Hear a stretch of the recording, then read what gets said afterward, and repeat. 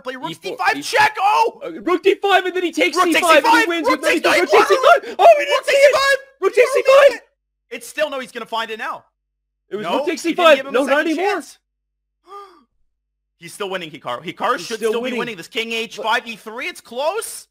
No, he had 96, I think. Black had 96 and knight f4. He had... Okay, he takes e3. What is going on? Oh, knight g4? Rook takes g4. No, then rook king takes e4 is a draw. I think king f4, g7. And then there must be a move. Rook takes g4 and knight c7. There's tactics there. We might not have enough time. I don't see the draw. 16 seconds. Apparently the move is rook takes g4. It's the only move. He's not going to make it. He's not going to make it. He's calculating. He's got 8 seconds. He's going to get flagged. He's got 8 seconds.